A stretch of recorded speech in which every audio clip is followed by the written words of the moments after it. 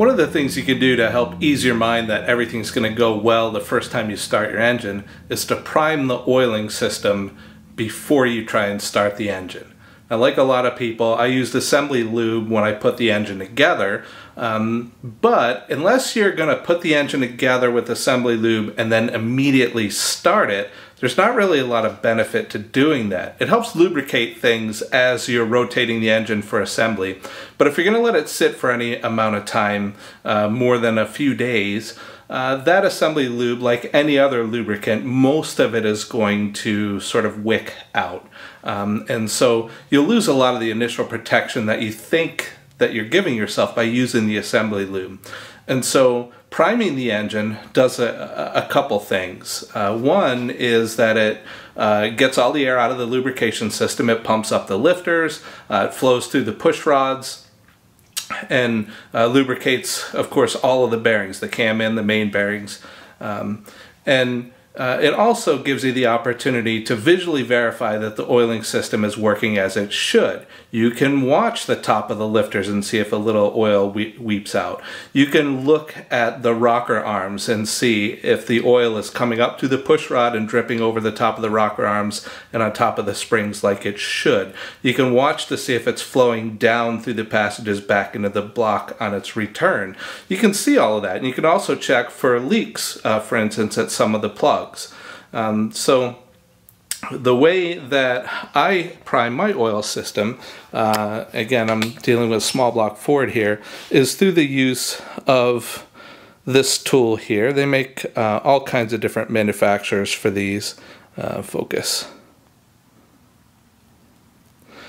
On one end, it has a hex drive. For a 289 or 302, that's a 1/4 inch hex. For a 351 Windsor, that's 5/16. And on the other end, it just attaches to a drill. And then it's got an aluminum bushing that goes in the distributor hole just to keep this centered. And so I've got one installed here. This is what it looks like. You just have to make sure that when you stab it down in there, that you actually engage the drive shaft for the oil pump. And then you can just use your drill to rotate the shaft on the oil pump exactly as the camshaft would by just rotating the distributor. Just remember, you've got to have the drill in reverse in order for that to happen. The distributor rotates counterclockwise in its normal direction of rotation. And if you haven't done this before, you'll be surprised at just how little rotation it takes in order to create oil pressure. You do not need to put this thing on its top speed and pull the trigger all the way. As a matter of fact, you want to do quite the opposite. I've got it at a low speed, and I rotate the drill very slowly. And in doing so, it allows the oil pressure to build up slowly and to trickle slowly. If I did this at high speed, it can shoot out and splatter all over the place. Even doing it at low speed, you can tell from my garage floor, I've got some spots of oil on there. I'm using AFR Renegade heads. AFR heads are known for having kind of a shallow oil rail where the valve cover sits. I've got clamped on here with my valve cover hold downs, a valve cover spacer to give me another 1/2 inch of depth and create sort of a well in there to hold the oil, but it still overflows. Now what I'm looking for is for the oil to begin to drip down off of the rocker arms, and you can see it's doing it a little bit already. I'm going to switch to the other side. I think the light might be a little better over here.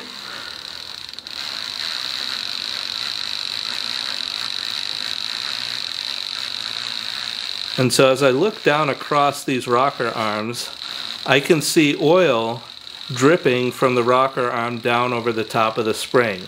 And what that tells me is that the oil has been picked up by the oil pump, moved into the passages in the block, sent down the entire length of the block.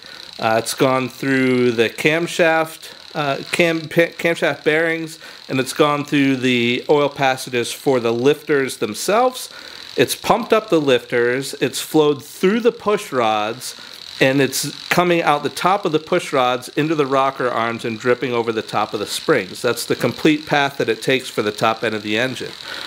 In the lifter valley, there is some oil puddled around all of the lifters. This is normal, and this is what you should see. Little bit of oil, a lot of oil goes up through the push rod. A little bit of oil weeps around the push rod and helps lubricate the top of the lifter. Now, I like to do this with the intake off for a couple reasons. I want to be able to observe the oil flow around the lifters, but I also want to be able to look at this cap right here. This passage in the back of the block, there's one oil passage on this side of the block that runs front to rear, and from that oil passage, an oil channel comes up to just below this cap. There's an open chamber here, and then it goes down on the other side. And that is where the two lifter passages get their oil supply from. And so this plug, if you remove it, allows you to clean off those passages going either way.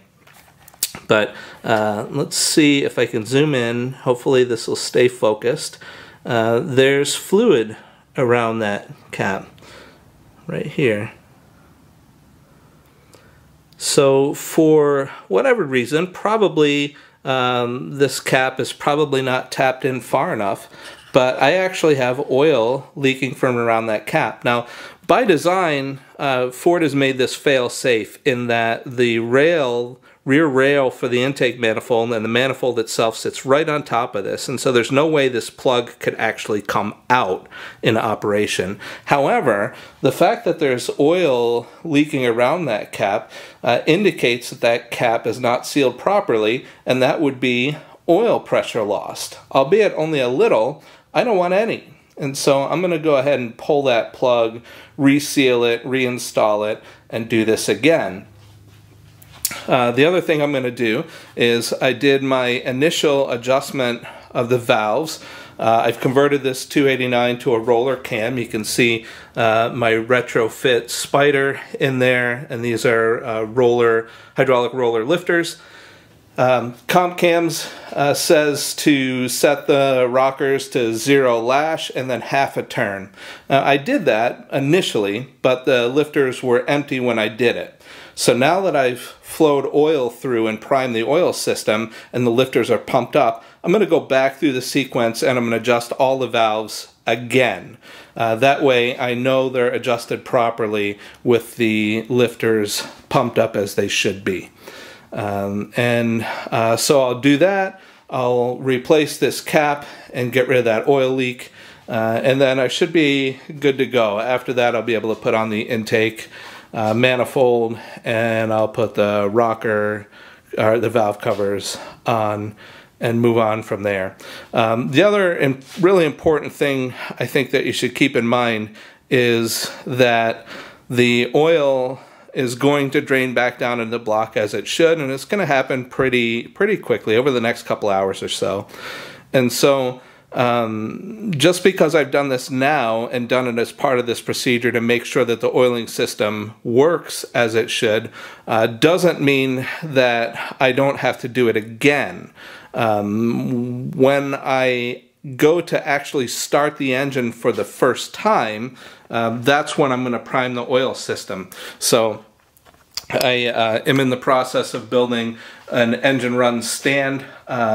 Well, I'm converting the stand that it's on now into a run stand, so I'll be able to fire up the engine in my driveway, break it in, and do all my adjustments and make sure everything's good to go before I ever have to put it in the car. That way I don't have to worry about the car part of it. That can be separate. I can deal with just the engine. But before I start it for that first time, I'm going to have to prime the oil system again, and I'll do it just before I start it. I'll pull the distributor, I will prime the oil system, and I'll put the distributor back in, and then I'll start the engine. And that way I know before I ever start the engine that I've got oil pressure and I've got good oil pressure. I don't happen to have a gauge on the block right now, so I don't know what the oil pressure that I was generating was. That's not the point of this exercise right now. I will put an oil pressure gauge on it, of course, before I start it. One thing to consider, though, on that note, since I don't have an oil pressure gauge installed, I had to put a plug in the block where the oil pressure gauge would connect. Otherwise, I'd just shoot oil out all over the place. So that's engine priming. You should do it if you haven't done it before. Chevys work the same way. They just have a little cross tip. You can actually do it with a screwdriver. You could stick a big screwdriver in there and just turn it that way. With a Ford, you don't need to buy the priming tool. You can use a 1/4-inch hex drive on your impact driver with an extension. There are a bunch of different ways to do it, but you should do it. You should prime your oil system. You should check it for leaks. You should make sure everything is working properly before you ever start the engine. That way you can remove that from the very large list of things that you have to be concerned with when you start the engine for the first time.